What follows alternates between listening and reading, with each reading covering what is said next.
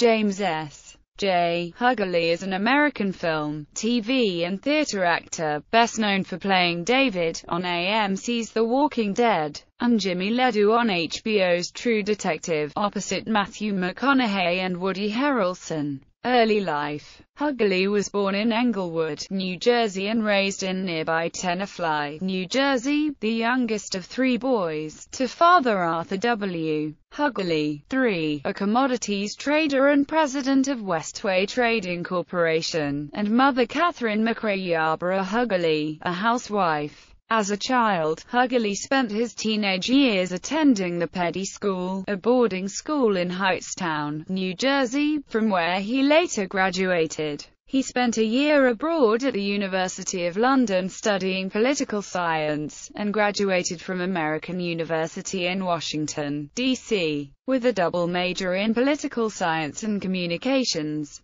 Huguley studied acting at the Lee Strasberg Institute in New York, under the aegis of Anna Strasberg, and at the Beverly Hills Playhouse in Los Angeles, under the world-renowned teacher Milton Katzelay's career. Prior to his professional acting career, Huguley was a fashion model. Following college, he was discovered working as a lifeguard, when someone working in fashion in New York suggested he should try modeling. 2 Polaroids were taken of him, and he was brought into New York City. Soon after, he received a contract with Wilhelmina Models, which sent him to London, Paris, Milan and Sydney, Australia. Huguley lived in Paris throughout the early 90s, where he worked as a model for brands like Armani, Valentino, Zegna and Romeo Gigli. He first realized his passion for acting while taking a directing class in college, where one of his assignments was to audition for the school play to get an idea of what actors experience in the process of attempting to score acting roles. He got the part of the gentleman caller in Tennessee Williams' The Glass Menagerie. After rehearsing for his role, he knew this was all he wanted to do.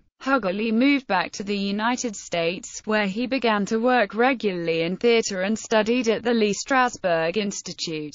He moved to Los Angeles to do a play directed by Lee's widow, Anna Strasberg. In his earliest appearances on television, Huguley starred in smaller roles on Mad TV, Norm, Walker, Texas Ranger, Providence, and Strong Medicine before getting more recurring roles in TV shows such as Summerland and Alias. He also starred in 2010 as Richard Hightower on the long-running soap opera, The Young and the Restless. Huguley is best known for playing David on AMC's The Walking Dead, and Jimmy Ledoux on HBO's True Detective. Huguley also played Will Branson on seasons 3 and 4 of the critically acclaimed HBO series Treme, and Whit Payton in the Emmy Award-winning ABC TV series Brothers and Sisters. Huguley has also played recurring characters in ABC Family's Ravenswood, and in the CW's Star-Crossed. He's also guest-starred in episodes of Crazy Ex-Girlfriend, Red Band Society, Nashville, Breaking In, Drop Dead Diva, and Army Wives.